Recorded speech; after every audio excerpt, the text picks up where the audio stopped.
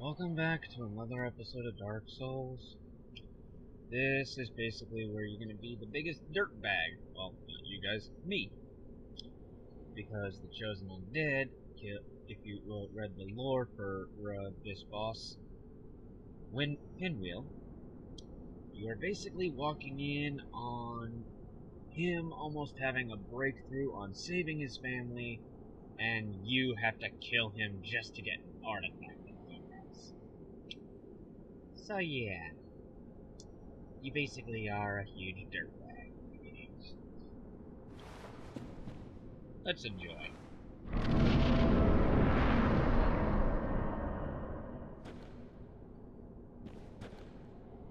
If you're wondering why the boss music didn't start yet, it's because I have to go and drop down in on it. Then whole editorial starts.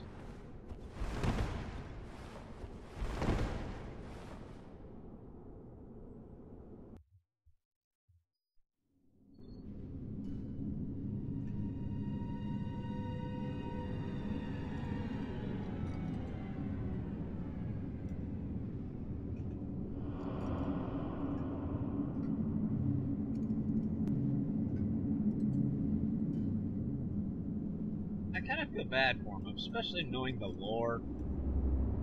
The dude's working hard, trying to go on, hit the breakthrough to bring back his wife and kid.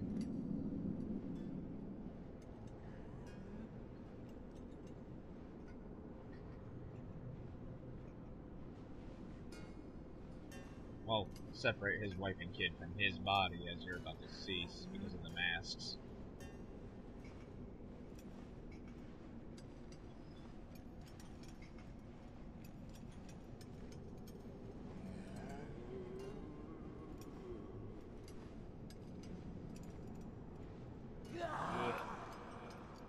Yeah. He may look like an abomination, but he's still trying. He's trying to do the right thing.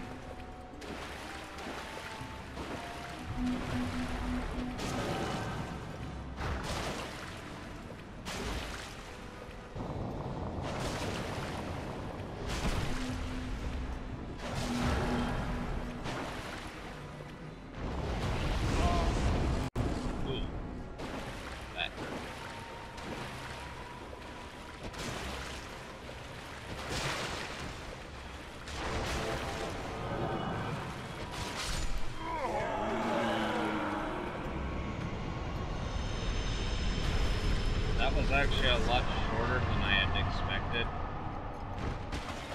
and a lot less climactic.